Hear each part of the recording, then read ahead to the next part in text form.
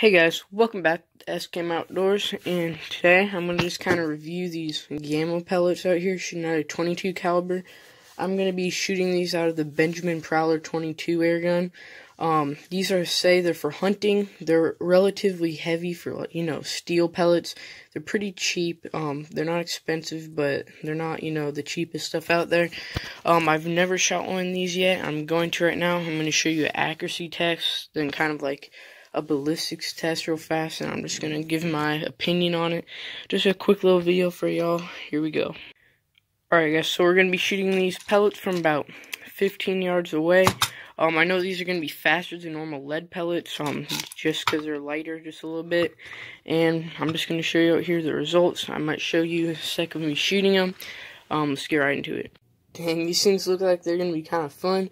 These are only $11 for a pack of like 100 of them at Cabela's. They're probably cheaper if you find them at a Walmart or a Dick's Sporting Goods. I'm just going to be shooting a little splatter target.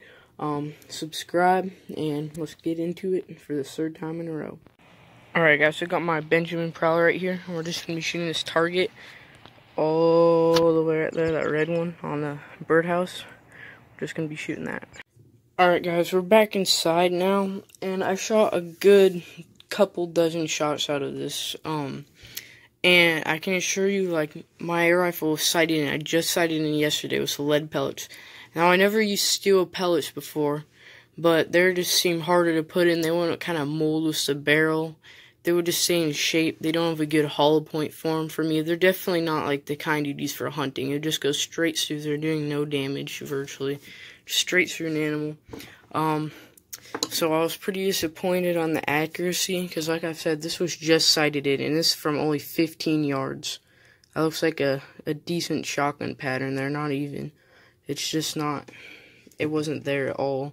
I was shooting the same too. I was on a rest. I wasn't just standing up and just throwing it around. I was trying pretty hard, and I just couldn't get it on there at all.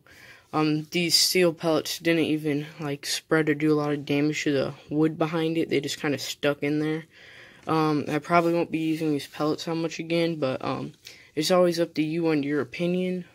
Maybe they're better in 177 caliber or a higher caliber. I'm not sure. I'm just using this 22 here. I didn't like it that much. Thank you guys for watching. This is still totally up to you. Don't let me ruin it for you or make it better for you or anything. This is just my opinion. You guys can go do your own thing. But thank you guys for watching. Please subscribe.